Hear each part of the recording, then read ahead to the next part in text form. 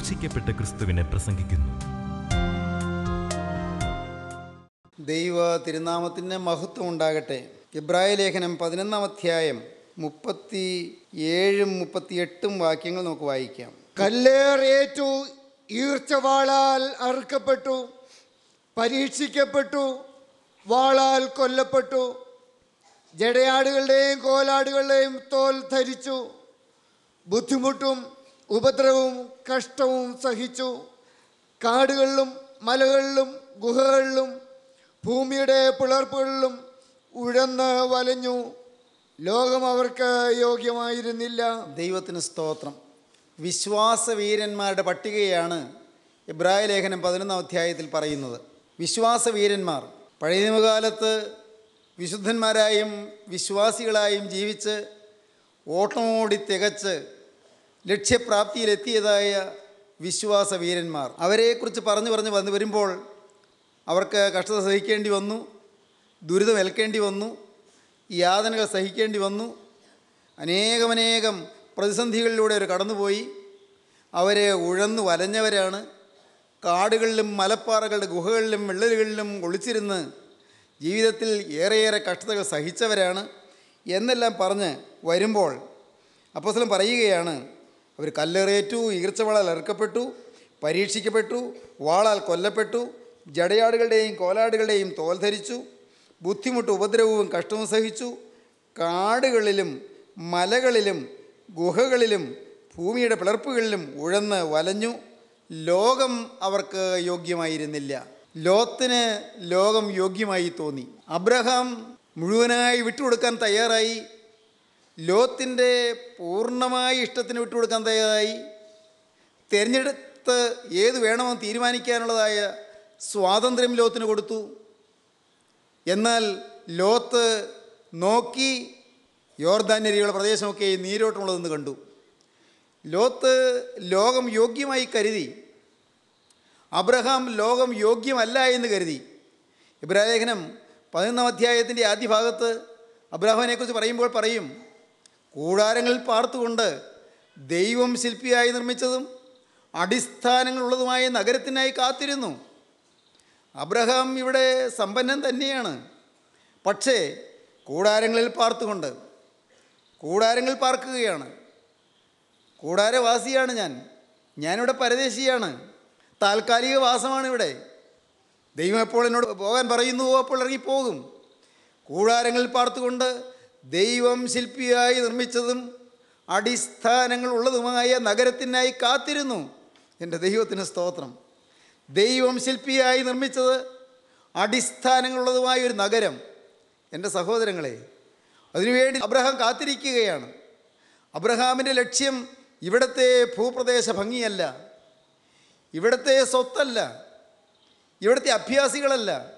318 അഭ്യാസികളുണ്ട്, അതൊന്നുമല്ല. അബ്രഹാമിൻ്റെ വിലപ്പെട്ട സ്വത്ത് എന്താണ്? ദൈവം അടിസ്ഥാനങ്ങളുള്ള ഒരു നഗരം എനിക്ക് വേണ്ടി പണിതിരിക്കുന്നു. ദൈവശില്പിയായി നിർമ്മിച്ചതാണത്. ദൈവം തന്നെയാണ് ആർക്കിടെക്റ്റ്, ദൈവം തന്നെയാണ് ശില്പി. അടിസ്ഥാനങ്ങളുള്ള ഒരു നഗരം, ഒരിക്കലിളകാത്ത അടിസ്ഥാനം, ഒരിക്കലിളകാത്ത പാറ. എൻ്റെ ദൈവത്തിന് സ്തോത്രം. എൻ്റെ സ്നേഹിതരെ, ഒരിക്കലിളകാത്തൊരു പാറയിലാണ് നമുക്ക് പിടുത്തം കിട്ടിയിരിക്കുന്നത്. ഒരിക്കലിളകാത്തൊരു പാറയിലാണ് നാം കാലൂന്ന് നിൽക്കുന്നത്. ഇവിടെയുള്ള പാറകളെല്ലാം ഇളകും, ഇവിടെയുള്ള കൊമ്പുകളെല്ലാം ഒടിയും. ദൈവത്തിന് സ്തോത്രം. പക്ഷേ ഈശായിയുടെ കൊമ്പ് ഒടിഞ്ഞു പോവുകയില്ല, ദാവീദിൻ്റെ കൊമ്പ് ഒടിഞ്ഞു പോവുകയില്ല. ദാവീദിൻ്റെ വേരും വംശവും ശുഭ്രമായി ഉദയനക്ഷത്രവുമായവൻ, അവൻ തളർന്നു വീഴുകയില്ല. ദൈവജനമേ, അവനിലാണ് നമ്മുടെ ഉറപ്പ്. ക്രിസ്തുവിലാണ് നമ്മുടെ വേരോടിയിരിക്കുന്നത്. അവിടെയാണ് നാം ദൃഢമായി നമ്മെ തന്നെ ഏൽപ്പിച്ചിരിക്കുന്നത്. ക്രിസ്തുവിലാണ് വേരൂന്നിയിരിക്കുന്നത്. അവിടെയാണ് നാം ദൃഢമായൊരു അടിസ്ഥാനം കണ്ടെത്തിയിരിക്കുന്നത്. ദൈവശില്പിയായി നിർമ്മിച്ചതും അടിസ്ഥാനങ്ങളുള്ളതുമായൊരു നഗരത്തിനായി കാത്തിരുന്നു.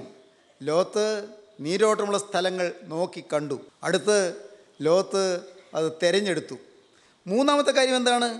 ഉൽപ്പത്തി പുസ്തകം 13-ാം അധ്യായം 12-ാം വാക്യവും 14-ാം അധ്യായം 12-ാം വാക്യവും വായിക്കാം. അബ്രാം കനാൻ ദേശത്ത് പാർത്തു. ലോത്ത് ആ പ്രദേശത്തിലെ പട്ടണങ്ങളിൽ പാർത്ത് സോദോം വരെ കൂടാരം നീക്കി അടിച്ചു. അബ്രാം കനാൻ ദേശത്ത് പാർത്തു. അബ്രഹാം ദൈവം നിർദ്ദേശിച്ച സ്ഥലത്ത് പാർത്തു. അബ്രഹാം ദൈവം നിർദ്ദേശം കൊടുത്തതായ സ്ഥലത്ത് കനാൻ ദേശത്ത് പാർത്തു. ദൈവത്തിന് സ്തോത്രം. എന്നാൽ ലോത്തോ ആ പ്രദേശത്തിലെ പട്ടണങ്ങളിൽ പാർത്തു. ലോത്ത് പിരിഞ്ഞു പോയിട്ട് 1 നോക്കി, 2 തിരഞ്ഞെടുത്തു, 3 പാർത്തു. പടിപടിയായിട്ട് നീങ്ങുകയാണ്. തിരഞ്ഞെടുത്തു, അത് കഴിഞ്ഞ് 3ാമത്തെ കാര്യം പാർത്തു. ലോത്ത് അവിടെ താമസിച്ചു. അവിടെ ശരിക്കും കുറ്റിയടിച്ചു. അബ്രഹാം എന്ത് ചെയ്തു? കൂടാരങ്ങൾ പാർത്തുകൊണ്ട് ദൈവശില്പിയായി നിർമ്മിച്ചതും അടിസ്ഥാനങ്ങളുമായി നഗരത്തിന് വേണ്ടി കാത്തിരുന്നു. ആ നഗരത്തിലേക്ക് യാത്ര ചെയ്യുകയാണ് ഞാൻ. ഇതിവിടെ കൂടാരവാസിയാണ്. ലോത്ത് അങ്ങനെയല്ല. ലോത്ത് അവിടെ പാർത്തു. ദൈവത്തിന് സ്തോത്രം. അനേകരിന്ന് അരുതാത്ത സ്ഥലങ്ങളിൽ പാർക്കുകയാണ്. ഞാൻ സ്ഥലമെന്ന് പറഞ്ഞത് ഒരു പ്രത്യേകമായ ഒരു സ്ഥലത്തെ ആ പ്ലേസ് അതല്ല ഉദ്ദേശിച്ചത്. സ്ഥലമെന്ന് പറഞ്ഞാൽ ചില പ്രത്യേക കാര്യങ്ങളിൽ അനേകർ ഇന്ന് തറ്റ് നിൽക്കുകയാണ്. വേണ്ട വേണ്ട എന്ന് ചിലപ്പോൾ അന്ധക്കരണം ഉപദേശിക്കുന്നുണ്ട്, മനസാക്ഷി ഹേമിക്കുന്നുണ്ട്, വേണ്ട വേണ്ട, പക്ഷേ സാധിക്കുന്നില്ലെന്നാണ് പറയുന്നത്. എനിക്ക് പറ്റുന്നില്ല എന്നാണ് പറയുന്നത്. എനിക്ക് ജയിക്കാൻ പറ്റുന്നില്ല, എനിക്കിത് വിടാൻ പറ്റുന്നില്ല, ഞാൻ എന്തു ചെയ്യും? സ്നേഹിത, നിന്നോട് പറയട്ടെ, ഞാൻ എന്ത് ചെയ്യുമെന്ന് നീ വിഷമിക്കണ്ട. എൻ്റെ ദൈവത്തിന് സ്തോത്രം. നീ ആവശ്യക്കാരനാണെങ്കിൽ നിനക്ക് സാധിക്കുക തന്നെ ചെയ്യും. എൻ്റെ ദൈവത്തിന് സ്തോത്രം. മോളെ, നീ ആവശ്യക്കാരിയാണെങ്കിൽ നിനക്ക് സാധിച്ചെടുക്കാൻ സാധിക്കും. സംശയിക്കേണ്ട, അത് നിനക്ക് കഴിയും. കാരണം എന്തുകൊണ്ട്? എനിക്ക് അസാധ്യമാണെങ്കിലും എനിക്ക് സാധ്യമാക്കി തരുന്ന ഒരുവൻ എൻ്റെ കൂടെയുണ്ട്. ആ ഉറപ്പ് വരണം. എന്നെ വിളിച്ചിറക്കിയവൻ വിശ്വസ്തനാണ്, എന്നെ വഴിയിലിട്ടിട്ട് പോകുന്നവനല്ല. സ്തോത്രം. എൻ്റെ സ്നേഹിതരെ, വിളിച്ചിറക്കിയവൻ വിശ്വസ്തനാണ്, വാക്ക് പറഞ്ഞവൻ വിശ്വസ്തനാണ്. നിങ്ങളെ വിളിച്ചിറക്കിയിട്ട് ഇനി നിനക്ക് തോന്നിയതുപോലെ പൊയ്ക്കോ എന്ന് പറഞ്ഞ് ഇനി ഞാൻ നിൻ്റെ കൂടെ ഇല്ലെന്ന് പറഞ്ഞ് മാറിപ്പോകുന്നവനല്ല. എൻ്റെ ദൈവത്തിന് സ്തോത്രം. വിളിച്ചിറക്കിയിട്ട് വഴിയിലിട്ടിട്ട് പോകാത്തവൻ അന്ത്യത്തോളം കൂടെ ഇരിക്കും. ഒന്നേ വേണ്ടൂ, മനസ്സറിഞ്ഞൊരു തിന്മയിലേക്ക് ഞാൻ ഇല്ല എന്നുള്ള നിർബന്ധമായ ശാഠ്യബുദ്ധിയോടുകൂടി നീ ദൃഢമായ പ്രതിജ്ഞയിൽ നിന്നാൽ ദൈവം നിനക്കുള്ള കൃപ തരും. നീ ആവശ്യക്കാരനാണെങ്കിൽ കർത്താവ് നിന്നോടുകൂടെ ഇരിക്കും. ജയജീവിതം നിനക്ക് തരും. ചിന്തകളുടെ മേൽ ജയം കിട്ടുന്നില്ല, എൻ്റെ വിചാരങ്ങളുടെ മേൽ ജയം കിട്ടുന്നില്ല, വികാരങ്ങളുടെ മേൽ ജയം കിട്ടുന്നില്ല, ഇങ്ങനെയൊക്കെ ഭാരപ്പെടുന്ന ആളുകളുണ്ട്. യെശയ്യാവിൻ്റെ പ്രവചനം 1-ാം അധ്യായത്തിൽ ദൈവം തമ്പുരാൻ പറയുന്നുണ്ട്, തല മുഴുവനും ദീനം, ഹൃദയം മുഴുവൻ രോഗവും പിടിച്ചിരിക്കുന്നു, അടി തൊട്ട് മുടി വരെ ഒരു സുഖവുമില്ല. എന്താ ഈ തല മുഴുവൻ ദീനം, ഹൃദയം മുഴുവൻ രോഗം? തല മുഴുവൻ ദീനം എന്ന് പറയുന്നത് ചിന്താമണ്ഡലം മുഴുവൻ അശുദ്ധിയാണ്. ചിന്താമണ്ഡലം മുഴുവൻ ആത്മാവിൻ്റെ രോഗം ബാധിച്ചിരിക്കുകയാണ്. അല്ലാതെ തലയെല്ലാം ചിരങ്ങും ചൊറിയുണ്ടെന്നല്ല പറഞ്ഞത്. തല മുഴുവൻ ദീനം, ഹൃദയം മുഴുവൻ രോഗം. ഹൃദയത്തിലെ ആഗ്രഹങ്ങളിലും മോഹങ്ങളിലും വികാരങ്ങളിലും പാപം, ചിന്തയിൽ പാപം, വികാരത്തിൽ പാപം, വിചാരത്തിലും വികാരത്തിലും പാപം. തല മുഴുവനും ദീനവും ഹൃദയം മുഴുവൻ രോഗവും പിടിച്ചിരിക്കുന്നു. അടുത്ത വാക്യം, അടി തൊട്ട് മുടി വരെ ഒരു സുഖവുമില്ല. മനുഷ്യൻ്റെ അവസ്ഥയാണ് കർത്താവ് പറയുന്നത്. യെശയ്യാ പ്രവാചകൻ നാവിൽ കൂടി ദൈവം തമ്പുരാൻ ആകാശത്തെയും ഭൂമിയെയും സാക്ഷി നിർത്തിക്കൊണ്ട് പറയുകയാണ്, ആകാശമേ കേൾക്ക, ഭൂമിയെ ചെവി തരിക, യഹോവ അരുളി ചെയ്യുന്നു, ഞാൻ മക്കളെ പോറ്റി വളർത്തി, അവരോ എന്നോട് മത്സരിച്ചിരിക്കുന്നു. കാളാതൻ്റെ ഉടയവനെയും കഴുതാതൻ്റെ യജമാനൻ്റെ പുൽത്തൊട്ടിയെയും അറിയുന്നു, എൻ്റെ ജനമോ അറിയുന്നില്ല, ഇസ്രായേലോ ഗ്രഹിക്കുന്നതുമില്ല. അയ്യോ പാപമുള്ള ജാതി, അകൃത്യഭാരം ചുമക്കുന്ന ജനം, ദുഷ്പ്രവർത്തിക്കാരുടെ സന്തതി, വഷളായി നടക്കുന്ന മക്കൾ, അവർ യഹോവയെ ഉപേക്ഷിച്ചു, ഇസ്രായേലിൻ്റെ പരിശുദ്ധനെ നിരസിച്ചു, പിറകോട്ട് മാറിക്കളഞ്ഞിരിക്കുന്നു. ഇനി നിങ്ങളെ അടിച്ചിട്ടെന്ത്? നിങ്ങൾ അധികം പിന്മാറുകയുള്ളൂ. തല മുഴുവനും ദീനവും ഹൃദയം മുഴുവൻ രോഗവും പിടിച്ചിരിക്കുന്നു. അടി തൊട്ട് മുടി വരെ ഒരു സുഖവുമില്ല. മുറിവും ചതവും പഴുത്ത വ്രണവും മാത്രമേ ഉള്ളൂ. അവയെ ഞെക്കി കഴുകിയിട്ടില്ല, വെച്ച് കെട്ടിയിട്ടില്ല, എണ്ണ പുരട്ടി ശമിപ്പിച്ചിട്ട് പോലുമില്ല. ദൈവത്തിന് സ്തോത്രം. പ്രിയപ്പെട്ടവരെ, നമ്മുടെ മുറിവുകൾ വെച്ച് കെട്ടിയോ? ഗലയാദിൽ സുഗന്ധ തൈലമുണ്ട്, അവിടെ സുഗന്ധ കുഴമ്പുണ്ട്. ഗലയാദിൽ വൈദ്യനില്ലയോ? അവിടെ സുഗന്ധ തൈലമില്ലയോ? എൻ്റെ ജനത്തിന് പുത്രിക്ക് രോഗശമനം വരാതിരിക്കുന്നത് എന്ത് എന്ന് യിരെമ്യാവ് കരഞ്ഞു. ദൈവത്തിന് സ്തോത്രം. ഗിലെയാദിൽ വൈദ്യനില്ലയോ? അവിടെ സുഗന്ധ തൈലമില്ലയോ? എൻ്റെ ജനത്തിൻപുത്രിക്ക് രോഗശമനം കിട്ടേണ്ടതല്ലേ? എൻ്റെ ജനത്തിൻപുത്രിക്ക് രോഗശമനം വരാതിരിക്കുന്നതെന്ത്? ദൈവജനമേ, നിങ്ങൾക്ക് ആത്മാവിൻ്റെ രോഗങ്ങൾ മാറിക്കിട്ടണമോ? തല മുഴുവനുള്ളതായ ദീനവും ഹൃദയം മുഴുവനുള്ളതായ രോഗവും വിചാരത്തിലും വികാരത്തിലുള്ളതായ പാപങ്ങൾ മാറിക്കിട്ടണമോ? ദൈവത്തിന് സ്തോത്രം. നിങ്ങൾ ഒരു കാര്യം ചെയ്യൂ.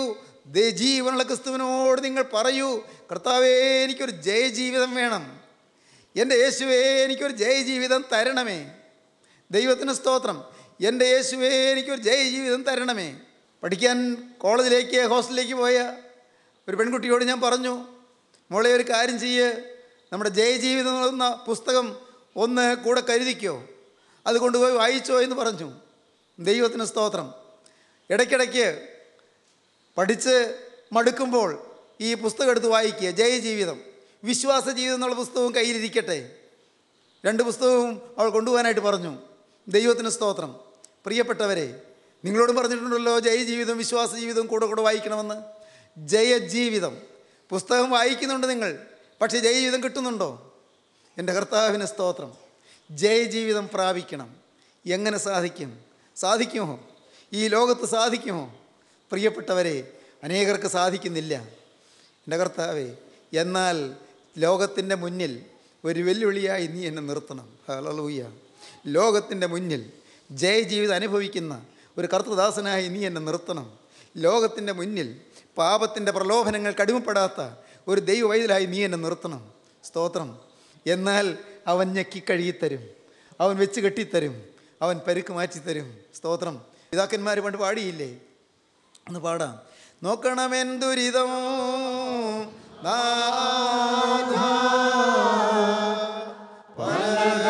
ദോഷം ഞാൻ ചെയ്തു കോപിപ്പിച്ചു, ശരണമെനിക്കില്ല. വൈദ്യന്മാർ പക്കൽ ഞാൻ പോയി, അവരൗഷധമെല്ലാം ചെയ്തിട്ടൊരു ഗുണവും എൻ വ്രണമോ കഠിനം.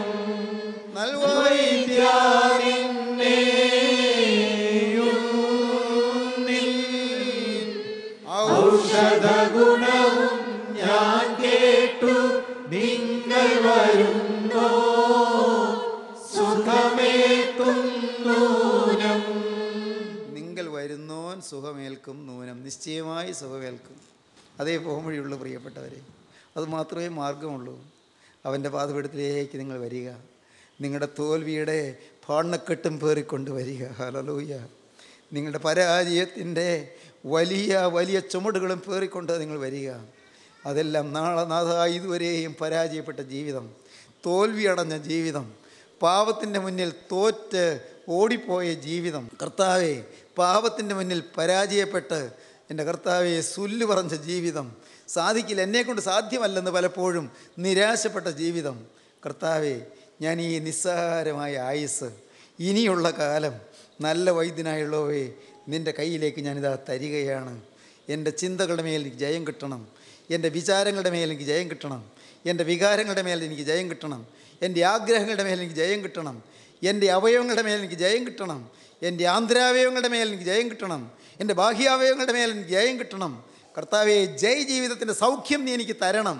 നീ ജയം തരാനാണ് നീ പരാജിതനെ പോലെ കുരിശിൽ മരിച്ചത് ഞാൻ വിശ്വസിക്കുന്നു. നല്ല വൈദ്യനായുള്ളവേ, നിങ്ങൾ വരുന്നോൻ സുഖമേൽക്കും നൂനം. ഞാൻ വിശ്വസിച്ചുകൊണ്ട് ഇതിനു മുമ്പാകെ വരികയാണ്. ദൈവത്തിന് സ്തോത്രം.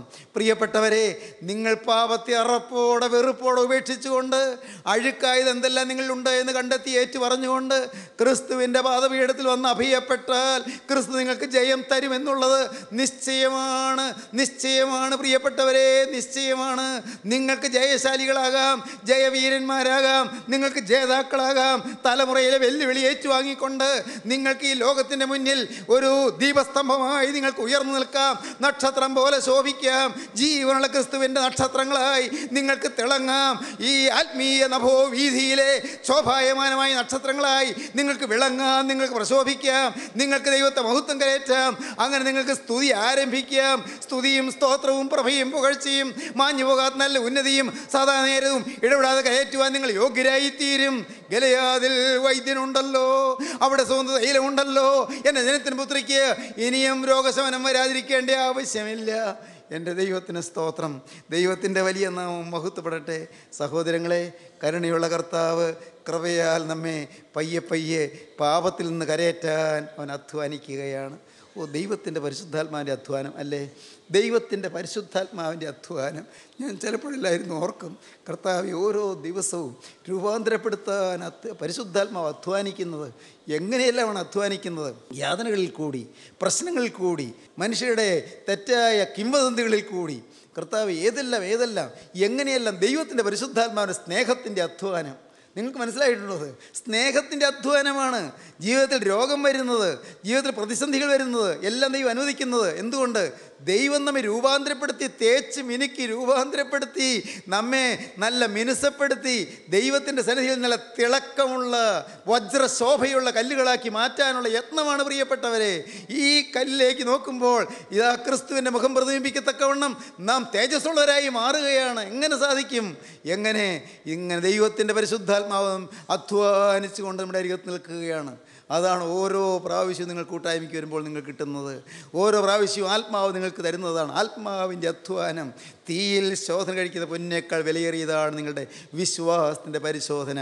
അപ്പോസ്തലനായ പത്രോസ് അങ്ങനെ പറഞ്ഞു, നിങ്ങളുടെ വിശ്വാസത്തിൻ്റെ പരിശോധന തീയിൽ ഊതിക്കഴിച്ച പൊന്നിനേക്കാൾ വിലയേറിയതാണ് എന്നറിഞ്ഞ് അത് അശേഷം സന്തോഷം എന്നെണ്ണുവീൻ. കഷ്ടത സഹിഷ്ണുതയെയും സഹിഷ്ണുത സിദ്ധതയെയും സിദ്ധത പ്രത്യാശയെ ഉളവാക്കുന്നറിഞ്ഞ് നിങ്ങൾ കഷ്ടങ്ങളിലും പ്രശംസിച്ചു കൊള്ളുവീൻ പ്രിയപ്പെട്ടവരെ. അതാണ്, ഇവിടെയാണ് രൂപാന്തരം എന്ന് പറയുന്നത്. പരിശുദ്ധാത്മാവിൻ്റെ അധ്വാനം. പാവം ലോത്തിന് ലോകത്തിൻ്റെ മോദങ്ങളിലേക്ക് ഇറങ്ങിപ്പോകാനാണ് തോന്നിയത്. അവൻ അവിടെ ചെന്ന് പാർത്തു. ദൈവത്തിന് സ്തോത്രം. നാലാമത്തെ കാര്യം എന്താണ്? അവൻ അവിടെ പാർത്തു മാത്രമല്ല. 13 അധ്യായം 12 വാക്യവും 14 അധ്യായം 12 വാക്യം വായിക്കാം. അബ്രാം കനാൻ ദേശത്ത് പാർത്തു, ലോത്ത് ആ പ്രദേശത്തിലെ പട്ടണങ്ങളിൽ പാർത്തു. സോദോം വരെ കൂടാരം നീക്കി അടിച്ചു. ഒരിടത്ത് നല്ലോണം കാലൂന്നി നിന്നിട്ട് പയ്യെ കൂടാരം നീക്കി അടിക്കുകയാണ്. അപ്പോൾ ലോത്തിനും പറയാം, ഞാനും കൂടാരത്തിൽ തന്നെയാണ് വസിക്കുന്നത്. അബ്രഹാം കൂടാരത്തിൽ വസിക്കുന്നു, ഞാനും കൂടാരത്തിൽ വസിക്കുന്നു. അബ്രഹാം കൂടാരങ്ങൾ പാർത്തുകൊണ്ട് ഇങ്ങനെ ഏതോ ഒരു നഗരത്തിനായി കാത്തിരിക്കുന്നു പറയുന്നു. ഞാനും അങ്ങനെ കാത്തിരിക്കുകയല്ലേ? ഞാനും കാത്തിരിപ്പിലല്ലേ? ദൈവ പൈതലേ, എന്താണ് കാത്തിരിപ്പ്? നിൻ്റെ കാത്തിരിപ്പത്തിലാണ്, നിൻ്റെ പ്രാർത്ഥന ഏതിലാണ്, നിൻ്റെ ലക്ഷ്യം എന്താണ്, നിൻ്റെ ലാക്ക് എന്താണ്? ലോത്ത് കൂടാരം നീക്കി സോദോം വരെ കൂടാരം നീക്കി അടിച്ചു. ദൈവത്തിന് സ്തോത്രം. സോദോം വരെ കൂടാരം നീക്കി അടിച്ചു. സ്നേഹിത, നീ അറിയുന്നില്ല, നശിക്കാൻ പോകുന്ന നാട്ടിലേക്ക് നീ കൂടാരം നീക്കി അടിച്ചുകൊണ്ടിരിക്കുകയാണ്. നാശയോഗ്യമായ പ്രതലത്തിലേക്ക് നിൻ്റെ കൂടാരം നീക്കി അടിച്ചുകൊണ്ടിരിക്കുകയാണ്. നാശയോഗ്യമായ സാഹചര്യങ്ങളിലേക്ക് നീ നീങ്ങിക്കൊണ്ടിരിക്കുകയാണ്. ഇന്നത്തെ കാര്യമല്ല, നീ നാളെ ഒരു ദിവസം ഏറ്റവും ഹീനമായ അപകടത്തിലേക്ക് നീങ്ങിക്കൊണ്ടിരിക്കുകയാണ്. കുഞ്ഞേ, നീ ഇപ്പോൾ അറിയുന്നില്ല അപകടത്തിലേക്കാണ് നീങ്ങുന്നതെന്ന്. ഓരോ ചുവട്ടടിയും വയ്ക്കുന്നത് ഭീകരമായ പടുകുഴിയിലേക്കാണെന്ന് നീ അറിയുന്നില്ല. മോളെ, നീ അറിയുന്നില്ല. നിൻ്റെ ജീവിതത്തിൽ ഇന്നുള്ളതായ അനേകം പാവങ്ങൾ നിനക്ക് വന്നിട്ടും ഒന്നും ഗവനിക്കാതെ, പേടിക്കാനില്ല, സാരമില്ല, കൂട്ടായ്മയിൽ വന്നാൽ മതി എന്നൊക്കെ ധരിച്ച് നീ പോകുന്നത് കൊണ്ട് സംഭവിക്കുന്നതാണെന്നറിയാമോ? നീ അറിയാതെ നീയെ കൂടാരം നീക്കി അടിച്ച് അത്യനർത്ഥത്തിലേക്ക്, അത്യാഹിതത്തിലേക്ക്, അത്യാപത്തിലേക്ക്, ഏറ്റവും കഠോരമായ വിപത്തിലേക്ക് നീ നീങ്ങിക്കൊണ്ടിരിക്കുകയാണ്. ലോത്ത് കൂടാരം നീക്കി അടിച്ചു. 1 നോക്കി, 2 തിരഞ്ഞെടുത്തു, 3 പാർത്തു, 4 കൂടാരം നീക്കി അടിച്ചു. 5-ാമത്തെ കാര്യം എന്താണ്? ദൈവത്തിന് സ്തോത്രം. 14 അധ്യായം 12 വാക്യം കൊണ്ട് വായിക്കാം. 14 അധ്യായം 12 വാക്യം. അബ്രാമിന്റെ സഹോദരന്റെ മകനായി സോദോമിൽ പാർത്തിരുന്ന ലോത്ത്. ആ ലോത്ത് അവിടെ എന്തായി തീർന്നു? 19 അധ്യായം 1 വാക്യം. ആ 2 ദൂതന്മാർ വൈകുന്നേരത്ത് സോദോമിലെത്തി. ലോത്ത് സോദോം പട്ടണവാതിക്കൽ ഇരിക്കുന്ന ഒരു ചീഫ്റ്റനായി മാറി, അവിടുത്തെ ഒരു ജനനേതാവായി മാറി. ഇന്നത്തെ രീതിയിൽ പറഞ്ഞാൽ ഒരു ജനപ്രതിനിധിയായി മാറി എന്ന് വേണമെങ്കിൽ പറയാം. നാട്ടുകാരുടെ എല്ലാം ഒരു മേലാളനായി മാറി. ഗോപുരവാതിൽക്കൽ ഇരിക്കുക എന്ന് പറഞ്ഞാൽ അതാണ് അർത്ഥം. അവിടെ സോദോമിലെ ഒരു പ്രധാനിയായി മാറി, ഒരു പ്രമാണിയായി മാറി. ദൈവമക്കളോട് ഞാൻ പറയട്ടെ, ലോകത്തിൻ്റെ പ്രമാണിത്വം വേണ്ട, ലോകത്തിൻ്റെ ബഹുമതി വേണ്ട, ലോകത്തിൻ്റെ സ്ഥാനമാനങ്ങൾ വേണ്ട, ലോകത്തിൻ്റെ പ്രത്യേകമായ ആദരവുകൾ വേണ്ട. പറയാൻ എളുപ്പമാണ്, വേണ്ട വേണ്ട എന്ന് പറയാം. പാടാൻ എളുപ്പമാണല്ലോ, വേണ്ട ഈ ലോക ഇമ്പം പ്രിയനെ നീ മതി. നാം പാടില്ലേ? വേണ്ട ഈ ലോക ഇമ്പം പ്രിയനെ നീ മതി. നാം പാടും. പണ്ടൊരിക്കൽ ഞാൻ ഈ പാട്ട് പാടിയപ്പോൾ ഞാൻ അവിടെ വേദപുസ്തകം താഴെ വെച്ചിട്ട് ഞാനിരുന്ന് കരഞ്ഞു. കർത്താവേ, ഞാൻ പാടി വേണ്ട ഈ ലോക ഇമ്പം പ്രിയനെ നീ മതിയെന്ന്. അങ്ങനെ പാടിയത് എനിക്കിപ്പോൾ അനുഭവമല്ലല്ലോ കർത്താവേ. ലോകത്തിലേക്ക് ആകർഷണമുണ്ടല്ലോ. ലോകര് എന്നെ അപമാനിക്കുമ്പോൾ ദുഃഖം വരുന്നല്ലോ. ആളുകൾ എന്നെ പരിഹസിക്കുമ്പോൾ വേദന വരുന്നല്ലോ. വേണ്ട ഈ ലോക ഇമ്പം പ്രിയനെ നീ മതി എന്ന് പറയുന്നതിന് അർത്ഥമില്ലല്ലോ കർത്താവേ. ഞാനിപ്പോൾ വീണ്ടും സമർപ്പിക്കുന്നു. കുരിശിൽ മരിച്ച രക്ഷകൻ്റെ പാദപീഠത്തിൽ എന്നെ തന്നെ അർപ്പണം ചെയ്യുന്നു. ഹല്ലേലൂയ. എൻ്റെ സഹോദരങ്ങളോട് ഞാൻ പറയട്ടെ, നിങ്ങൾക്ക് എന്തെങ്കിലും തീരുമാനമെടുക്കാനുണ്ടോ? വേണ്ട ഈ ലോക ഇമ്പം പ്രിയനെ നീ മതി. ലോകത്തിൽ ഏകയാശ്രയം യേശു മാത്രം. അവനാണ് എൻ്റെ ആശ്രയമെന്ന്. മാറായുണ്ട് ഈ മരുവിൽ, എന്നാൽ അവൻ മാറായെ മധുരമാക്കി തരുന്നവനാണ്. ഇതെല്ലാം ഞാൻ പാടി കർത്താവേ, ഇതെനിക്ക് അനുഭവമാക്കണം. പ്രിയപ്പെട്ടവരെ, നിങ്ങളെന്ത് പറയുന്നു? നിങ്ങൾക്ക് വല്ലതും തീരുമാനിക്കാൻ തോന്നുന്നുണ്ടോ? ക്രൂശിലേറി പ്രാണൻ വിട്ടവൻ അവൻ നിങ്ങളുടെ അരികത്തേക്ക് വന്ന് നിൽക്കുന്നുണ്ട്. അവനിതാ നിങ്ങളുടെ നേരെ ആണിപ്പാടിൽ കരം നീട്ടുന്നുണ്ട്. അവനോട് നിങ്ങൾക്ക് എന്തെങ്കിലും പറയാനുണ്ടെങ്കിൽ ഇപ്പോൾ പറയാം. അവൻ്റെ പാദപീഠത്തിൽ മുട്ടുമടക്കിക്കൊണ്ട് നിങ്ങൾക്ക് എന്തെങ്കിലും ഇപ്പോൾ പറയാനുണ്ടെങ്കിൽ അവനോട് നിങ്ങൾക്ക് പറയാം. എൻ്റെ കർത്താവേ, എനിക്ക് മതിയായി കർത്താവേ. ലോകത്തിൻ്റെ ഇമ്പങ്ങളെല്ലാം, പാപത്തിൻ്റെ സന്തോഷങ്ങളെല്ലാം നരകത്തിൻ്റെ അഗ്നിയിലേക്ക് എന്നെ വലിച്ചു കൊണ്ടുപോകുന്നതാണെന്ന് ഞാൻ മനസ്സിലാക്കി. കർത്താവേ, എനിക്കൊന്ന് മതി. എനിക്ക് യേശു മാനിക്കുന്ന, യേശു സ്നേഹിക്കുന്ന, യേശു പ്രസാദിക്കുന്ന എൻ്റെ യേശുവിന് ഹിതകരമായൊരു ജീവിതം നയിച്ചാൽ മതി. വേറൊന്നും വേണ്ടേ വേണ്ട. ഹല്ലേലൂയ. എൻ്റെ രക്ഷകൻ മാനിക്കുന്ന, സ്വർഗം ആദരിക്കുന്ന, നിത്യതയിൽ പോഴുന്ന ഒരാത്മീയ ജീവിതം മതി. ഒരു ഭക്തി ജീവിതം മതി. ഒരു വിശുദ്ധ ജീവിതം മതി. യേശു വസിക്കുന്നൊരു ജീവിതം മതി. ക്രൂസിൽ മരിച്ചവനെ, ക്രൂസിലല്ല നീ തലയായിക്കേണ്ടത്. നീ എൻ്റെ മാറിലാണ് തലയായിക്കേണ്ടത്. എൻ്റെ ഹൃദയത്തിലാണ് നീ വാഴേണ്ടത്. എൻ്റെ ഹൃദയത്തിലേക്ക് എഴുന്നള്ളി വരണമേ. ഇപ്പോൾ തന്നെ നീ എൻ്റെ ഹൃദയത്തിലേക്ക് എഴുന്നള്ളി വരണമേ. പരാജയപ്പെട്ട എൻ്റെ ജീവിതത്തിലേക്ക് ജയശാലിയായി നീ എഴുന്നള്ളി വന്ന് നീ അവിടെ അധിവസിക്കണമേ. നീ അവിടെ ഭരിക്കണമേ. നീ എന്നെ നിയന്ത്രിക്കണമേ, എന്നെ നയിക്കണമേ, എന്നെ നടത്തണമേ. ദൈവമക്കളെ, നിങ്ങൾ പ്രാർത്ഥിപ്പീൻ, നിങ്ങളെ തന്നെ സമർപ്പിപ്പീൻ, യേശുവിനോട് വാക്ക് പറയുവീൻ. യേശുവേ, ലോക ഇമ്പം വേണ്ട, യേശുവിൻ്റെ സ്നേഹം മതി. യേശുവേ, ലോകപ്രതാപം വേണ്ട, യേശുവിൻ്റെ സ്നേഹം മതി. യേശുവേ, നീ മാത്രം മതിയാ. യേശുവേ, നീ മാത്രം മതി. യേശുവിനോട് വാക്ക് പറയുവീൻ. യേശുവിൻ്റെ കരങ്ങളിലേക്ക് കൊടുക്കുവീൻ. കുരിശ് നിങ്ങൾ വിനയത്തോടെ പുഞ്ചിരിയോടെ ഏറ്റ് നിങ്ങൾ കുരിശും വഹിച്ചുകൊണ്ട് യേശുവിൻ്റെ പിന്നാലെ പോകുവാൻ ഇന്ന് നിങ്ങൾ സമർപ്പിക്കുവീൻ. നിങ്ങളെ തന്നെ ക്രിസ്തുവിൻ്റെ കരങ്ങളിലേക്ക് ഏൽപ്പിപ്പീൻ. നമുക്ക് പ്രാർത്ഥിക്കാം. കരുണയുള്ള കർത്താവേ, ഈ നല്ല സമയത്തിനായി സ്തോത്രം. തിരുവചനങ്ങൾക്കായി സ്തോത്രം. ജീവൻ്റെ സ്നേഹത്തിൻ്റെ സന്ദേശത്തിനായി സ്തോത്രം. കർത്താവേ, നിൻ്റെ മക്കളെ അവിടുന്ന് അനുഗ്രഹിക്കുന്നതിനായി സ്തോത്രം. രോഗികളെ സൗഖ്യമാക്കുന്നതിനായി സ്തോത്രം. കർത്താവേ, ബന്ധനത്തിലിരിക്കുന്നവരെ വിടുവിക്കുന്നതിനായി സ്തോത്രം. എൻ്റെ നാഥ, അധരം അടഞ്ഞുപോയവർക്ക് സ്തുതി തുറന്നു കൊടുക്കുന്നതിനായി സ്തോത്രം. എല്ലാവരെയും അനുഗ്രഹിച്ചെഴുന്നേൽപ്പിക്കണമേ. തിരുനാമം മഹത്വപ്പെടുത്തണമേ. യേശുക്രിസ്തുവിൻ്റെ രാജകീയ നാമത്തിൽ തന്നെ. ആമീൻ.